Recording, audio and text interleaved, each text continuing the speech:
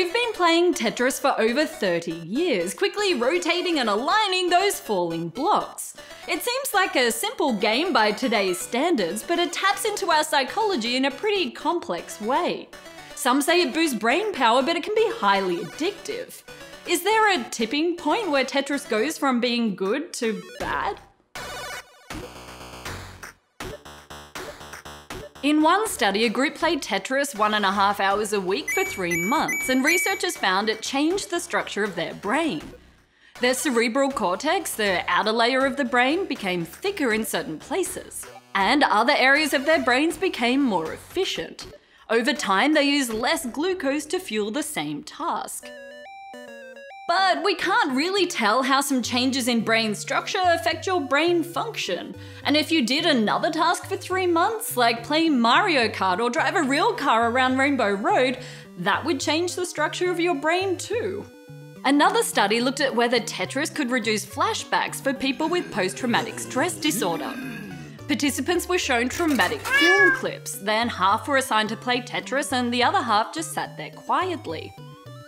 The participants' flashbacks were monitored for a week, and those who didn't play Tetris reported having twice as many flashbacks compared to the Tetris group.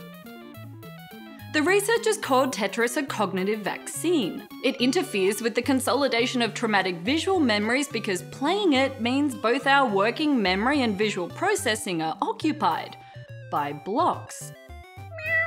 Tetris can also be pretty addictive. It appeals to our natural desire to organise things, complete tasks, and achieve goals. It plays on the Zeigarnik effect, the brain's tendency to remember incomplete tasks better than complete ones. Wait. How'd you get in here? I got something I want to say. Here's Jamin from Game Show. Hey there, I'm going to talk about Tetris. Tetris is a continuous stream of incomplete tasks. If you're always presented with more lines of blocks, or tetraminos, with no break between levels, matching those blocks to empty spaces becomes addictive. It gives you a constant sense of achievement. And the solution is presented at the same time as the unfinished task, making your action, rotating the blocks with keys or buttons, faster than your spatial judgment. You think with the game instead of about it. It's called Epistemic Action. Few games allow for that immediate connection between problem and solution.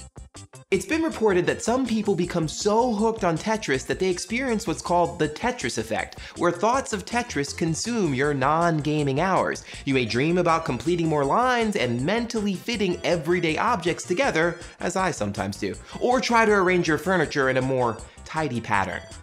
But it's difficult to say why some games are helpful for some people and harmful to others. For starters, there are individual differences in why we become addicted. Research suggests that longer gaming time and reduced social competence increases the likelihood of gaming addiction. And these benefits of Tetris have only been observed in a lab. Perhaps we found benefits because we were looking for them. The question of Tetris being good or bad is kind of like a big puzzle. For now, you can just keep on playing. In moderation. If you want to know more about the design of Tetris, check out Jamin's episode. I got a whole episode about the design behind it. You should absolutely check it out. Over on Game Show. Yep, click here.